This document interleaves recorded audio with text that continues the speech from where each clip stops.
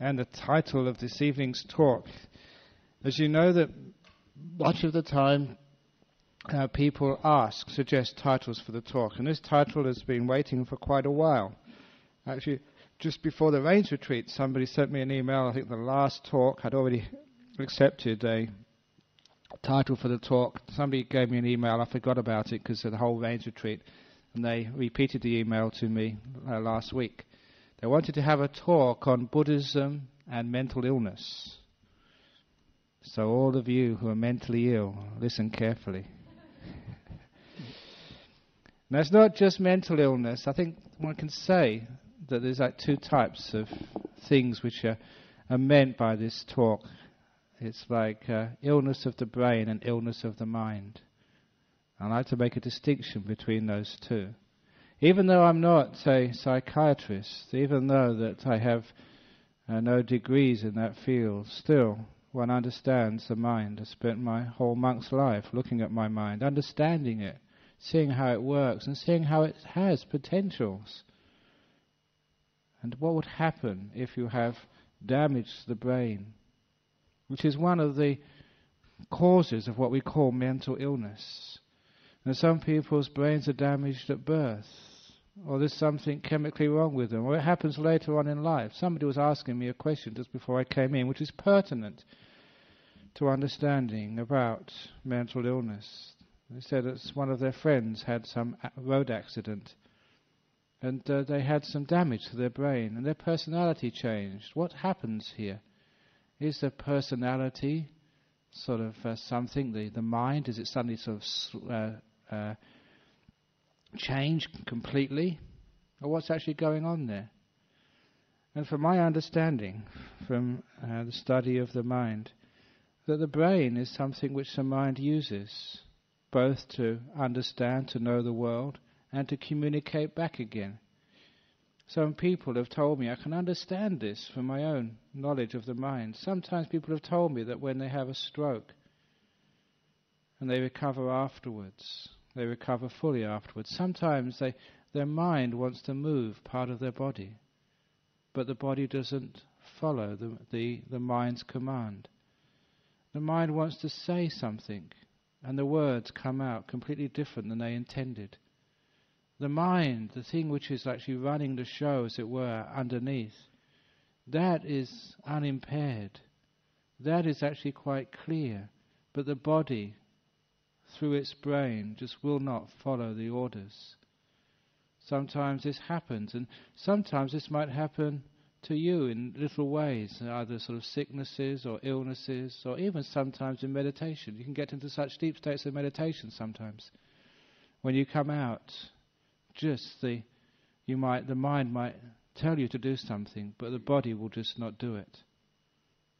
It takes a while actually to get those connections coming up again. I do recall when I did that 6-month retreat in silence. I never spoke for 6 months in the Serpentine Monastery. Some people were waiting for when I come out to see if Ajahn Brahm had gone mad. Some people had dreams. They saw Ajahn Brahm coming out with long hair, a long beard and wild eyes.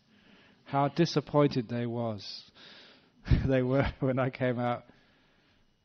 Not quite the same, because when I came out it was very hard to speak. For 3 days I had a headache because I was having to force myself to talk again. When the mind is that quiet, just the mind sort of, if it wants to talk, the brain has forgotten how. It actually shows me sometimes just how this brain is almost like the instrument of the mind. It's its tool. It's what receives much of the information from the world, what filters it, and what presents it to the mind. And the mind uses the brain to react back into the world. So people with damage to the brain, either at birth or throughout their life, sometimes experiencing that difficulty.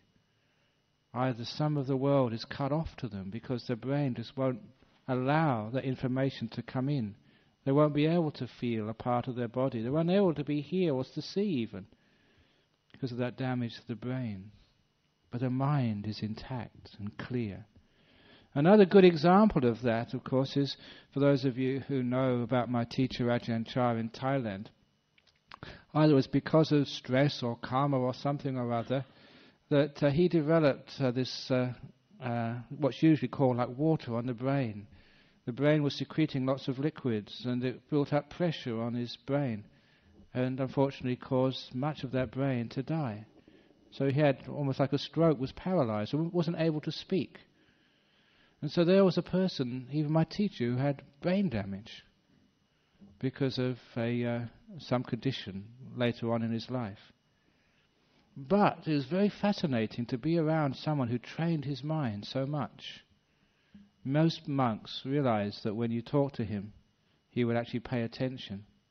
Especially when his Western monks came to say what was going on in the countries outside of Thailand. Or he said what was happening in Australia. You could actually see that his body would change. And he was listening. And the one reason why we found out that Ajahn Chah certainly was in full control of his mind, even though he couldn't control his body, was that occasion, a fascinating occasion, when Ajahn Chah would go into the deep meditation states. This was a person who was brain damaged, but had trained his mind. What would happen? I've told the story before, it's a great story. What would happen was that because he was such a famous monk, the king of Thailand paid for a nurse, a male nurse, to be present 24 hours of the day. Obviously, not the same nurse. It was in rotation, in roster. And there was always 3 or 4 monks who were also doing services for their teacher. And on this one occasion, Ajahn Chah stopped breathing. And the nurse got afraid.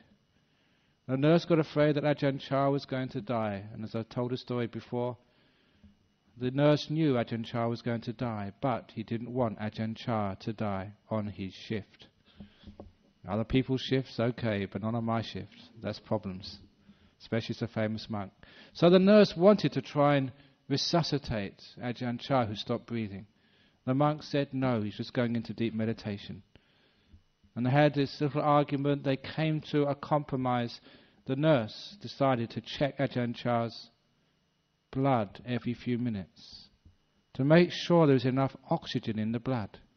Because as long as there's enough oxygen in the blood, there's enough oxygen going to the brain, there's no danger to the vital parts of his body. And Ajahn Chah didn't breathe for several hours. And all the time, the oxygen in the blood remained the same. To monks who know about meditation, that means he got into a very deep meditation. Usually what the Buddha said is called the 4th jhana. That was evidence that there was a man, not any old man, it was a great monk, who had brain damage. But his mind was so sharp, so much mindfulness, so much skill, he could still do his jhanas, even in that body which was not working. It shows you what the separation is between this mind and this brain. His brain was damaged, but because he trained his mind was very alert. Of course, the time when your brain really gets damaged is when you die. And that's when the brain really stops. And I've told you last week what happens when a person dies. And how, even though the brain is not working, the mind can still see, hear, feel, but in a completely different way. Not even seeing through the eyes, not even hearing through the ears, but seeing in a different way. I'm not sure if many of you might have seen some of the interesting documentaries on the nature of the mind and the brain when one uses hypnosis. I remember seeing this demonstration of hypnosis where this lady was being regressed to try and remember her past lives. She apparently recalled a past life in Berlin prior to the Second World War. Or some other, it wasn't Berlin, it was some other, could have been, some other German city. And they showed her a map under hypnosis of the town at that time. And they asked her where she lived. She traced the streets, she told her where she lived, pointed out the hospitals, the other places, the railway stations, the bridges. The important thing was that before she was hypnotized, like many people would do when they sit on the couch, she took off her glasses Without her glasses, she normally couldn't see. But under hypnosis, she could see very clearly. It was interesting. Her eyes, physically, would not be able to see that map. They tested her out afterwards. When she came out of hypnosis, they gave her a map. Can you actually remind us where you were? She said, well, I need my glasses. She could not see, except under hypnosis. So how was she seeing? In Buddhism, we know that under such hypnosis, you're not seeing with your eyes. You are seeing with your mind. A different way of seeing. The brain would not be working properly, or the eyes would not be able because of some distortion of the eyeball or the lens. But the mind is something different. So when we talk about people with brain damage, with that type of illness, sometimes the mind is something else. If you have a brain damage later on in life, if you trained your mind, it's not too much of a problem. However, the difficulties sometimes come when people are born with such brain damage. They're either autistic or in some way that we say they're not normal. And for many people who have to deal with such small children in their own family, to bring them up, it can be very, very difficult. One of the first things I always ask is, why does this happen? Why does this happen? And last week when I was talking about rebirth and karma, there is a good reason for that. We always need to know the answer why. And it's an obvious answer. There's some cause, not in this life, but in a previous life. The person has to endure sort of not being able to relate in ways which most people do. Some people say that that's really unfair. That what have they done? And because that Western people have this idea that a baby is born just fresh without any past. And I think all of you who are mothers or fathers, when you sort of know the birth of your first child, when you hold them in their arms and you feel that being, you should know that that's not a being which has just been created in this world. Many people know intuitively that's an old being who has a past, who's come here from another place. Not just you've given that being your body, but their mind, their personality, their stream of consciousness, as it says in Buddhism, that's come from somewhere else. They have a character, they have a being, which could not have been created in 9 months. This is what we mean by just a being being born. When we actually understand there's a past there, and we can understand that maybe because of some bad karma, because of some heedlessness, because of some cruelty, the person in this life has to endure sort of that type of situation. Karma is the cause. Now when we say that karma is the cause, it's what we are doing with that karma is the most important part of karma. Karma of the past can't be changed. We can always do something with it, as you always know. So karma is never that fatalistic. Even a person who's been born brain damaged, sometimes it's amazing to see what they can do. I recall when I was a young monk in Thailand, in a small village, there was one of the members of that village, a young girl who must have been about maybe 4 or 5 years younger than me. She was also born brain damaged. I just wanted to say also, I was just talking about me. I mean, she was born brain damaged. And she couldn't speak, but she could grunt. And it was an amazing thing that because of the village society, because she was accepted into that society, because in a village you have so many aunts and uncles. If they're not aunts and uncles or parents or sisters, they're your friends. So there wasn't just a great big burden on one family to look after her. She was shared amongst the whole village. She had friends. Whenever there was a celebration, a festival, music or boxing in the village, her friends would always take her along as well. even though that she was, in our society, someone who would probably be put in an institution. And because she was associating with her friends for so long, she developed this series of grunts which I could not make out at all, but her friends knew exactly what she meant. It was a new language which she developed, and because of association, everyone understood. And that girl was happy. She had her friends. She had her life. It may not be the same as other people's lives, but I saw her very often. She would often come to the temple. And I remember one occasion which really moved me deeply. I've told this story whenever I give teachings on generosity. Because on this one occasion I was cleaning up the main hall in this monastery in Thailand.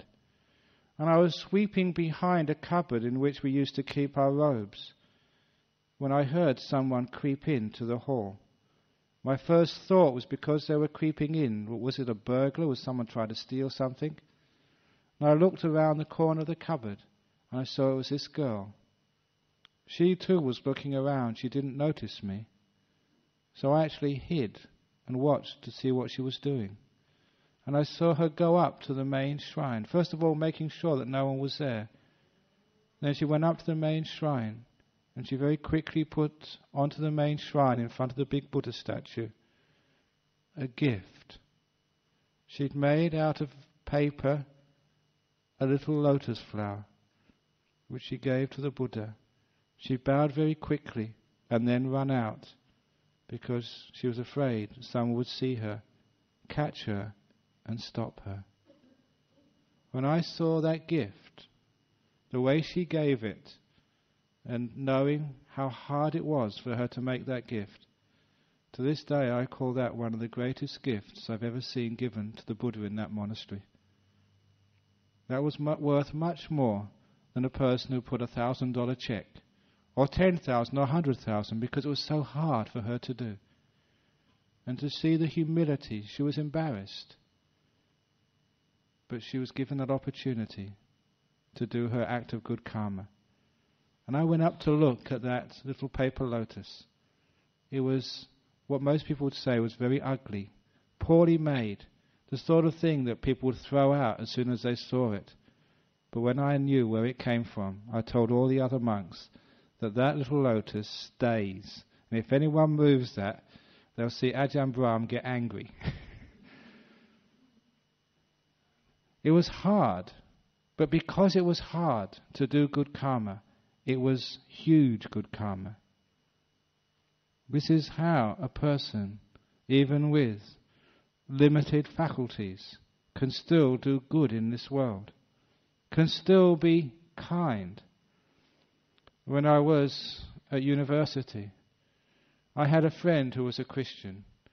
Even though I was a Buddhist, I deliberately cultivated, as I do to this day, friends from other religions, because I don't want myself to become narrow-minded. I live with Buddhists. When I come here, I meet with Buddhists.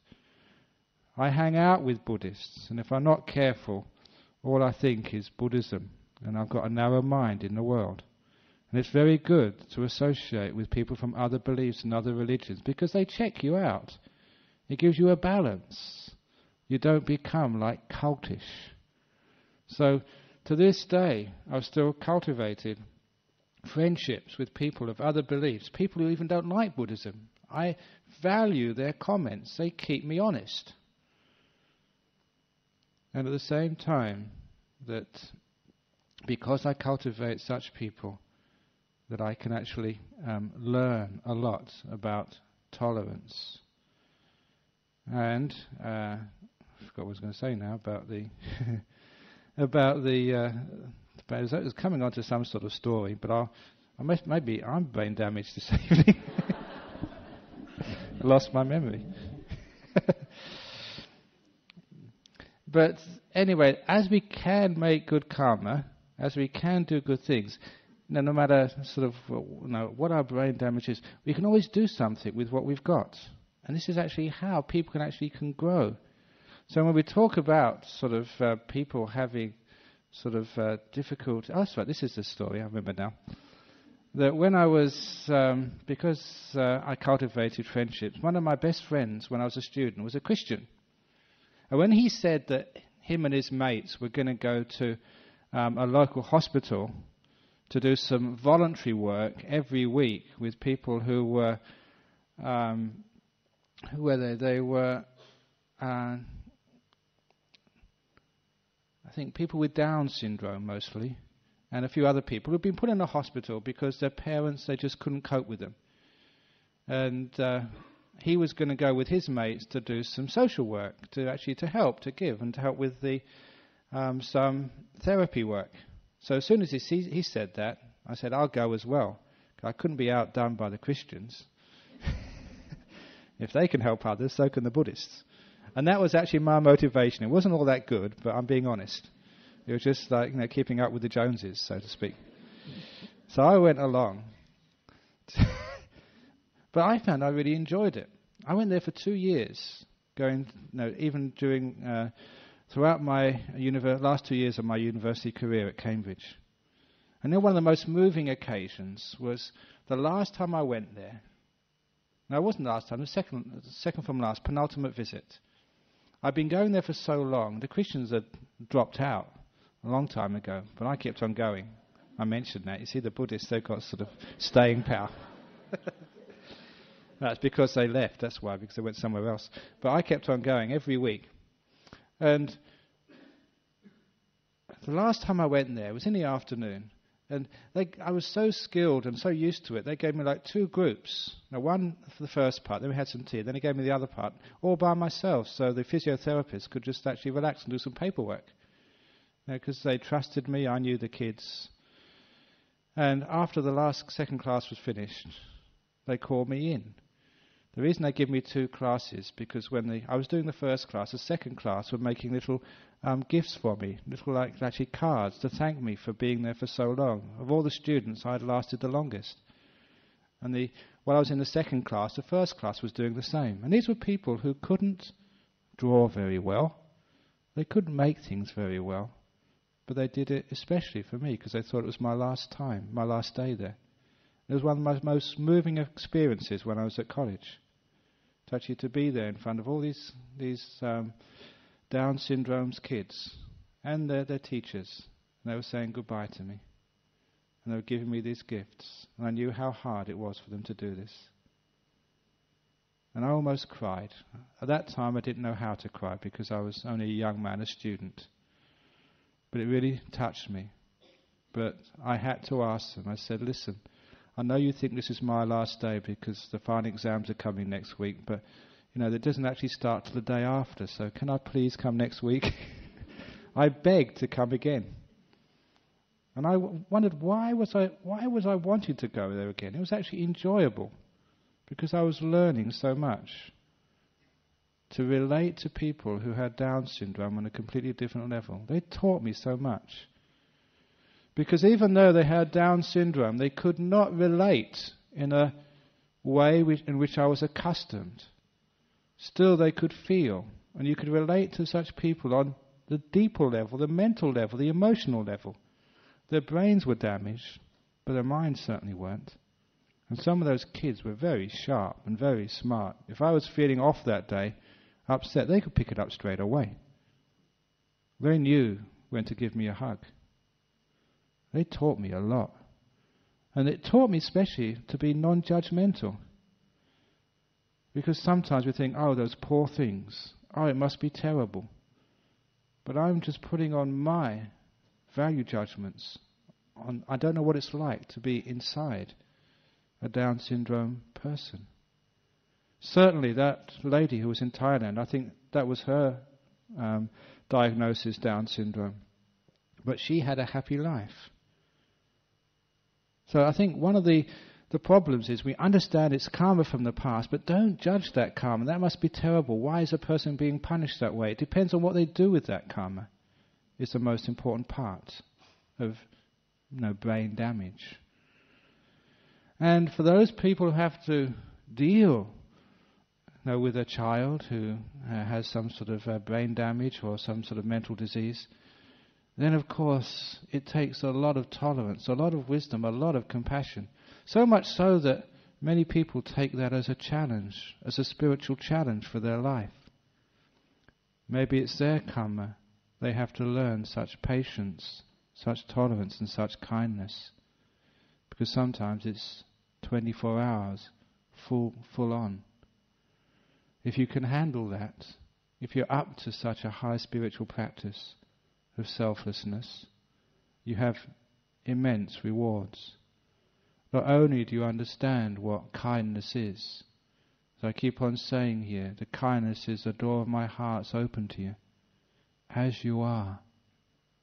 You're not trying to make your son and daughter something different. You're not trying to so-called make them better. This idea of better means they're not good enough now. As a Buddhist, we try and stop all of that measuring and say, I'm not trying to make you better.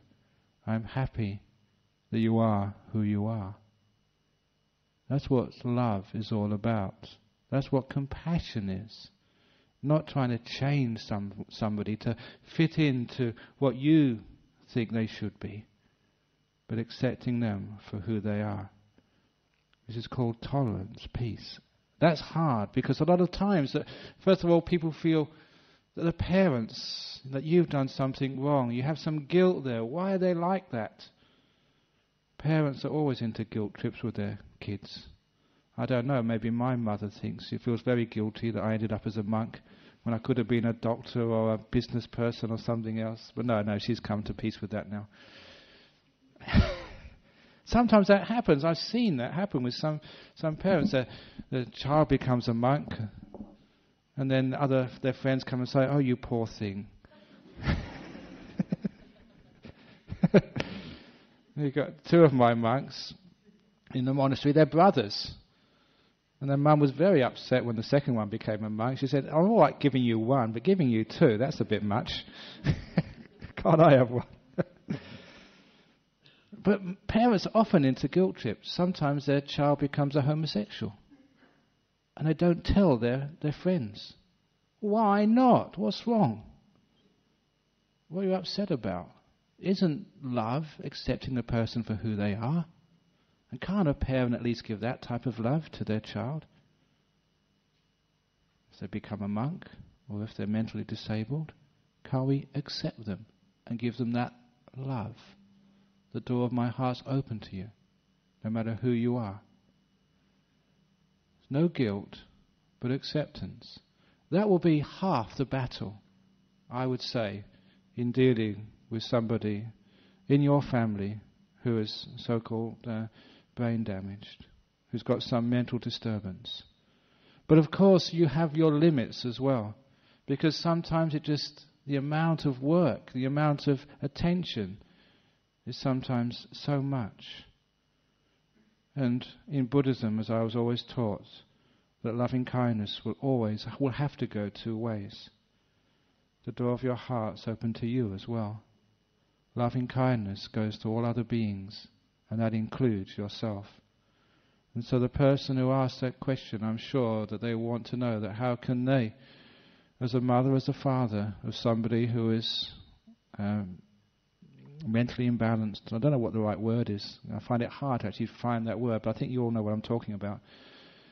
Who is brain damaged, or what we call not ordinary. I hate that word, not ordinary, because what is ordinary?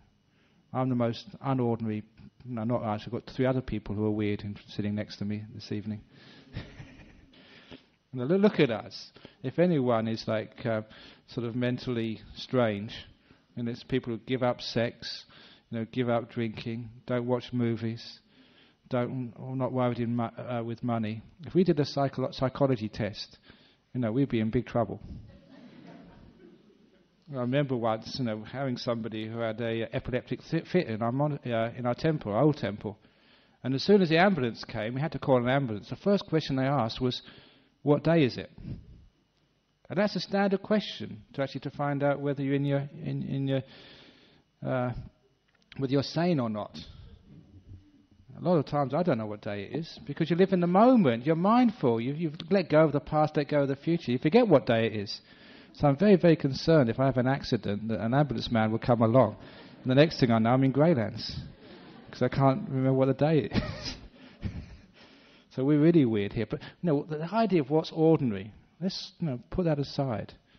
So, but a person who is very, very difficult to bring up because they need so much attention, every now and again you have to give yourself attention as well. Take time out. And not feel guilty about that. Loving kindness, care has to go both ways.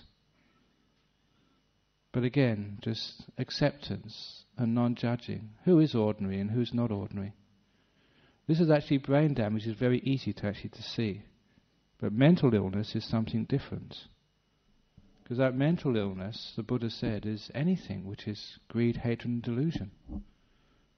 And each one of you is mentally ill.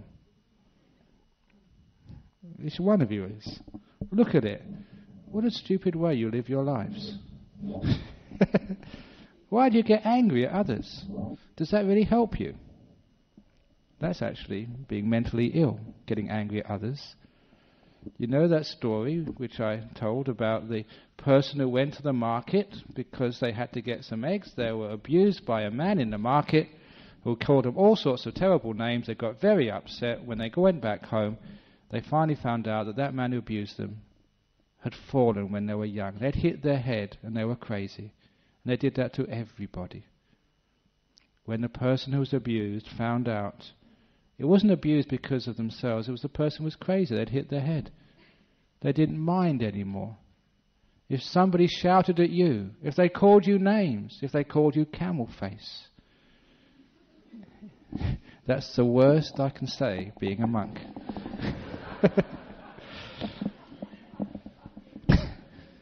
Would you get upset and angry? If you knew they were crazy, it wouldn't matter. You wouldn't get angry back. Now, you know the punchline of that story. The Buddha said that anybody who calls you camel face, or even worse, they are insane. They're crazy. Only a crazy person would say something like that. I've seen a camel, and I can see you, and there's a great difference there. But why is it we get upset? Always remember, if someone abuses you, if they get angry at you, if they call you names, that's temporary insanity. If your husband starts to sort of get cranky at you, if your wife starts to shout at you, just remember they probably just hit their head that morning. Or maybe you might have hit their head. But they're temporarily insane. So if they are, you look at them as temporary insanity, they can call you whatever name they like. And you don't move, you don't get upset. That's why the Buddha said, anger is insanity. You don't get your way. It never really fulfills the objective. You can get far more out of the person you live with, out of the people who work for you, if you don't get angry. There's other psychological ways to get what you want. I know those ways. I've been cultivating them all the time to get what I want out of my monks. Get what I want out of you lot as well. You know, this is a story of actually psychology and how to have control over your partner.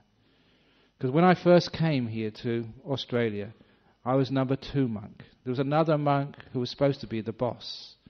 Ajahn, his name was. But I always figured out how I could get my own way, even though I was number 2. This is a story which I say. I wanted to build a hut up on the hill. So I went up to him and said, you know, it'd be a good idea if we built a hut up on the hill over there. And he would say, don't be ridiculous. He always used to say that, don't be ridiculous.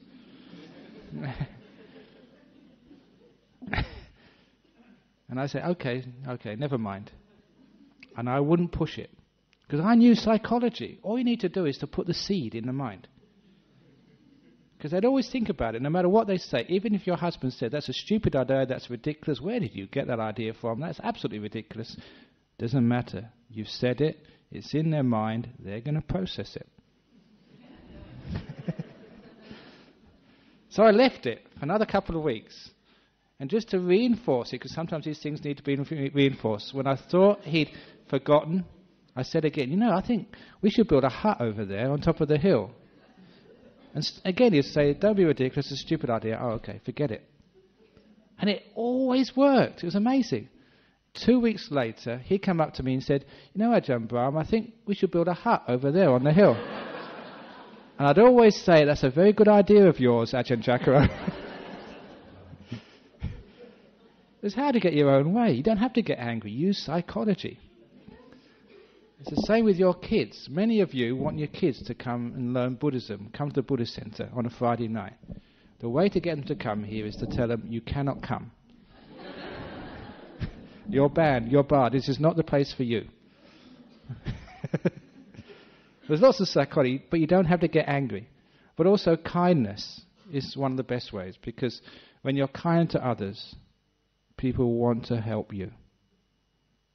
It's amazing, just in business, if you're really, really kind to the people you work with. I mean, they need a day off because, you know, their son is sick in hospital. "I'll take the day off, go on, I'll cover for you."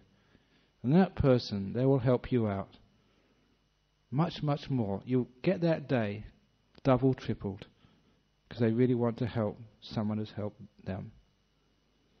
So be kind, that's the way. So anger is mental illness. It makes no sense at all to get angry. It's the same with like craving or wanting. That's mental illness as well. What do you want? And what do you want it for? After a while, when you say, "What's this for? If I get this, then what? So what?" How many of you want to win the lotto? That's mental insanity, mental craziness. Number one, you've got no chance. Number two, if you did win the lottery, then what?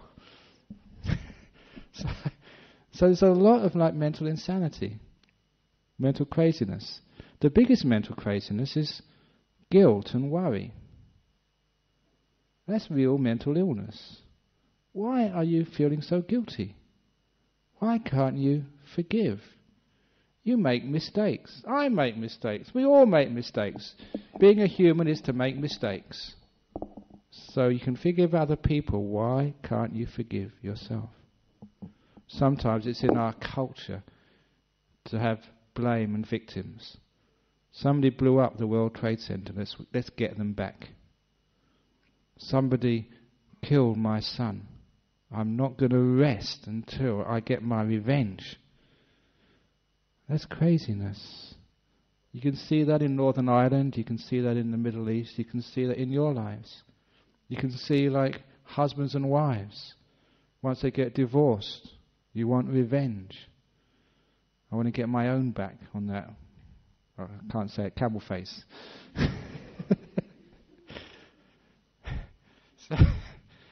So why do we do that? Does that help anybody? Obviously the answer is no, it doesn't help anybody at all. It's insanity, it's mental illness.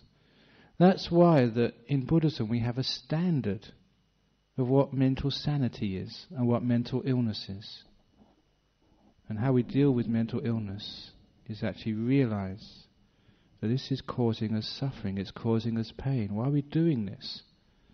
And we find a way of letting it go, of transcending guilt, transcending worry.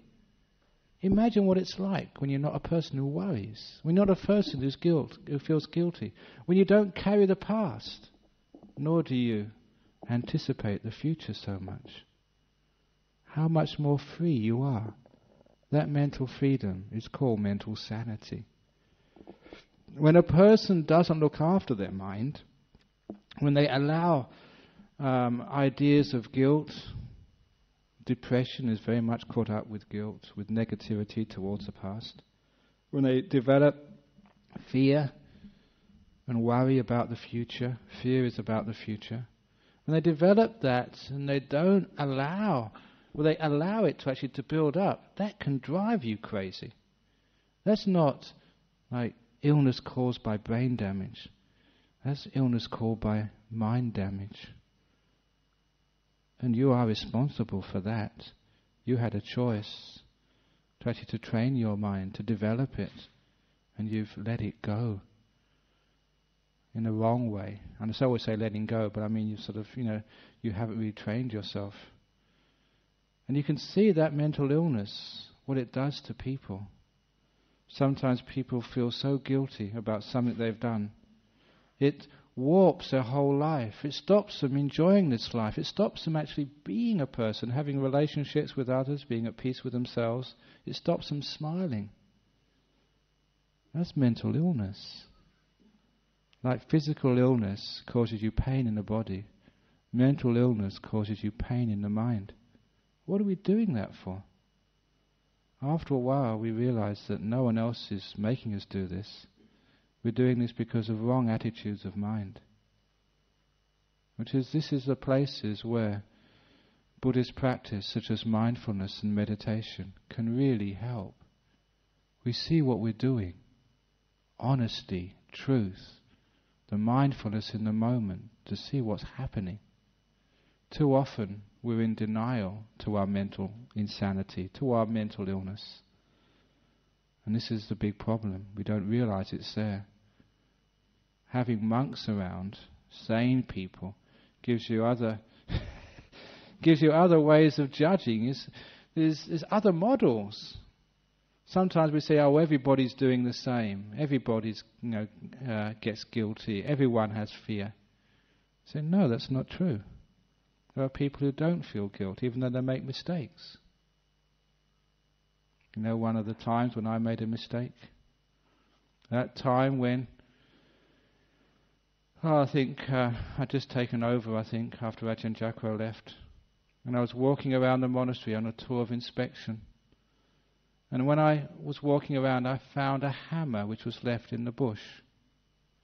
And it was getting rusty. It had obviously been left out for many days. And I was always very frugal. My family were very poor where I grew up. So we didn't really have very much. And I knew from all the people who actually donated to my monastery, they weren't rich people. Sometimes they put $1 in and they had to save up for that. Somebody had offered a hammer to my monastery in Serpentine to help with the building work, and some negligent monk had left it out in the grass to get rusty. That wasn't good enough. So I called a meeting, all the monks, that evening. And you see here I give talks and lots of jokes, in the monastery sometimes it's different. That evening it was fire and brimstone. And all the monks, they were sitting dead straight. And not a smile on their faces. So I really laid it into them about, as monks, you're responsible. You didn't work for that hammer. You didn't earn it. There was some probably very poor person who saved up for weeks to buy that hammer. And you're so careless, you don't even bother to put it away. You leave it there to rust. That's no way to treat people's generosity. And I really laid it on the line. And when the talk was finished, I was very, very disappointed. Because not one of those monks confessed. Not one of those monks admitted it was them. Because I thought, even though I was pretty tough that evening, I thought, I wouldn't really punish them. We got a new punishment now in the monastery. I gave this punishment to one of the visitors. Because they said they said some bad things to the monks, so I gave them 50 strokes of the cat. We do, 50 strokes of the cat. We've got this little cat in the monastery called Kit Kat. They had to stroke it 50 times. It's a great way of punishing somebody. Give them 50 strokes of a little pussy cat. But anyway, so I wouldn't punish anybody. There's no punishment there. But I was just disappointed. No one was honest enough to own up. And I went out of that talk just feeling just so deflated, so disappointed. I lost my faith in my fellow monks. You can understand what that's like. These are supposed to be honest, good people. People, who have got that sort of inner integrity. And I felt so sad and so... Ugh. And it was only when I walked out of our main hall that I realised why none of those monks had confessed. Because I remember who'd left that hammer out. It was this monk. I left that hammer out completely forgotten. And it was really awful that you only remember just after you tell everyone else off. It was very, very embarrassing. And my karma is actually to tell that story often, actually, to assuage my guilt. No, I did feel guilty. I forgave myself straight away. So why I feel guilty about these things? We all make mistakes, sometimes silly mistakes, sometimes terrible mistakes. But a wise person is someone who can forgive others and forgive themselves. Acknowledge, forgive, learn. Otherwise we're being mentally ill. We're stopping ourselves being happy, being at peace with ourselves. We learn from it. We never do it again. But we learn, acknowledge, and we forgive. Otherwise you find, because of things like guilt, things like grief, the loss of a loved one, things like anger, we can think and think and think until we do make ourselves mentally ill. These are the causes for excessive thinking. We think so much that it basically burns out our brain. And I remember seeing one person become mentally ill because they couldn't stop thinking. It's almost like getting into a rut, seeing things only in one way, and the mind, or rather the thinking, just got stronger and stronger and stronger until they couldn't take it anymore. And the fuses blew, and they had to go to the local hospital. And you can understand why. When I see that, I understand just how, if you don't stop these silly ways of thinking, whether it's guilt, whether it's grief, whether it's anger, whether it's fear, if you don't do something about that, they can grow so out of hand, they can make you become crazy, become mad, not being able to communicate with the world, not even being able to communicate with yourself. I can understand sometimes it gets so painful that a person retreats deep inside of themselves and never comes out again. Catatonia. People who refuse to relate to the world. They go to this place deep within their mind, not willing to come out because they don't trust the world anymore. It's just too painful, or rather, they've made it too painful. Sometimes it's like going to the concrete bunker inside your heart. You feel safe there maybe, but you're not alive anymore. You can't feel. You can't smile. You're just too deep inside because life has been too painful for you. And you haven't related to it in a wise way. The wise way is to let go the pain of the past. Don't carry it around. Don't keep thinking of it, because every time you think about it, you're amplifying it. You're building it up stronger and stronger until something which was a small thing becomes huge. You know the way that someone, the old saying, someone calls you camel face. Why do they call me camel face? They got no right to call me camel face. I'm not camel face. You're thinking about it every time. And every time you think about it, you call yourself camel face one more time. If you just said someone called you camel face and you stopped, it's gone, it's finished. Why keep thinking about it? Someone in your families died some years ago. They're dead, they're gone. Why do you keep thinking about it? Every time you think about it, they die in your heart once more. And you feel the pain again. You've had a divorce which was very difficult. You think about that. Why did that happen? Why did that happen? Every time you think about it, you have to relive the pain. Why can't we let it go? Why can't we let go of the coffins of the past, as I say? Bury them and stop carrying them around on our head. Otherwise, the past can drive us crazy. Or rather, not the past, but obsessive thinking about the past. Many people live in that past. They identify with that past. They are that past. And they suffer that past. That is mental illness.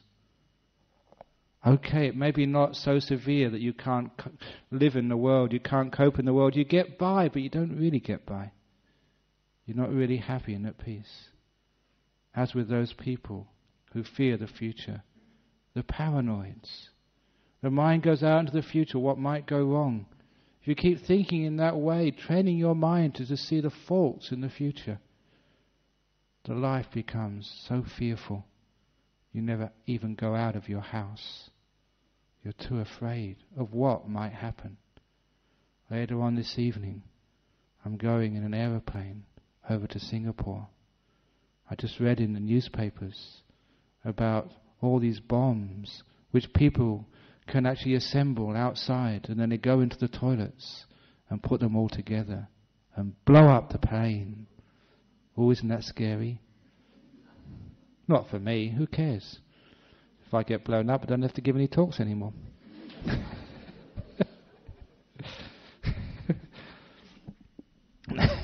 Got to die some way. That's one of the best ways of dying, being blown up in an aircraft. You know why? 3 reasons why being blown up in an aircraft is one of the best ways of dying. Number 1, instantaneously, you don't feel anything.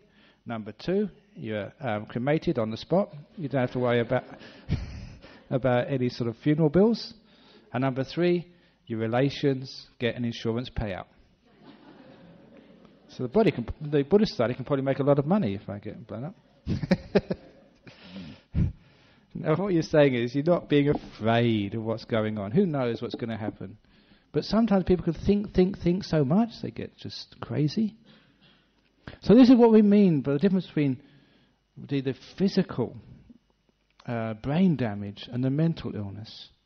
You know, one of the last mental illnesses which I wanted just to go over before we stop is Alzheimer's. When you start forgetting things. Why do we forget things? The Buddha was actually very clear with this. He's got this. He made this connection 2,600 years ago between awareness and memory, mindfulness, sati in Pali. What we train ourselves to do in meditation is the cause of a strong memory. This is one of the ways that you can avoid Alzheimer's. The way you can avoid dementia by training the mind in this mindfulness, being alert, being aware, training that alertness, training that awareness.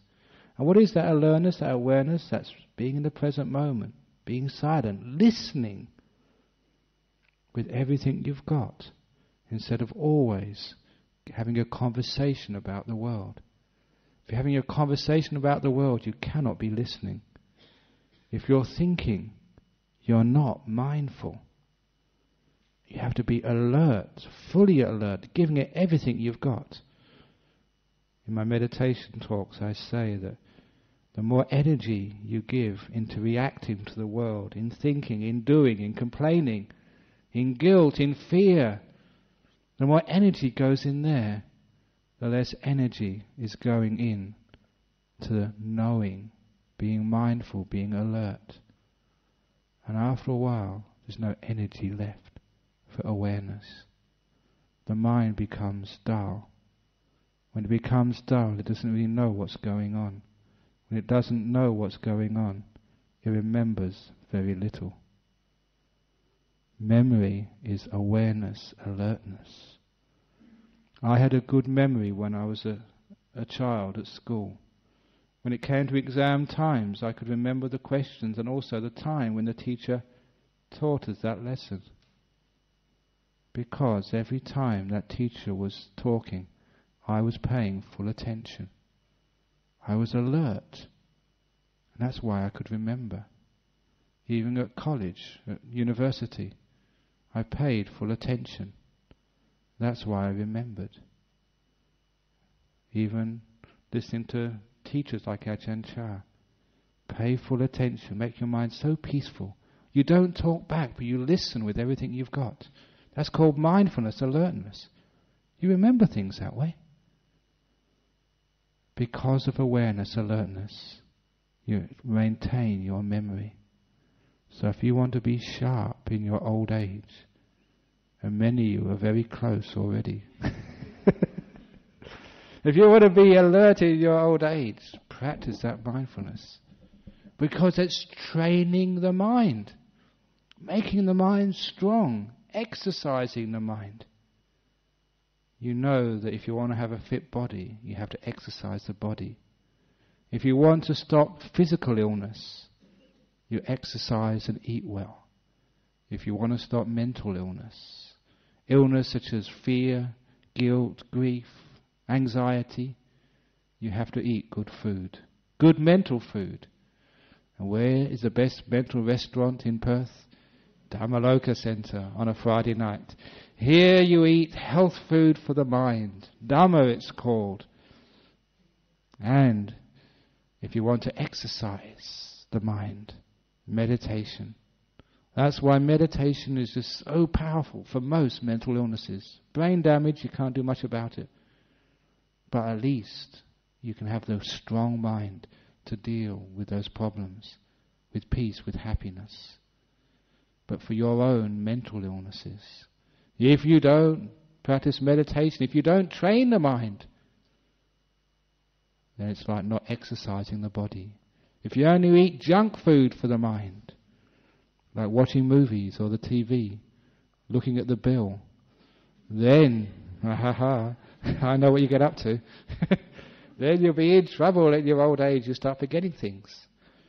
You see what happens when a person watches a box. After a while you end up like that, you know. So be careful if you want to be mentally fit, mentally agile. This is what you should do. So the time is up. I remember what time I'm supposed to finish. So I haven't got Alzheimer's. It's interesting, you know, I've never actually seen a monk with Alzheimer's, even very old monks. You know, some of those old monks are just so sharp. 70, 80, they remember everything. 90. There was this 102, that Cambodian monk, he was 102, 103, still travelling around the world on the airlines. Fit, could remember everything. Why? Because mindfulness. So if you want to be mentally strong, you want to be mentally alert, if you want to stop mental illness, not other people's, but yours, then you know where to come. Okay, so thank you this evening for listening to the talk on mental illness and Buddhist response to mental illness.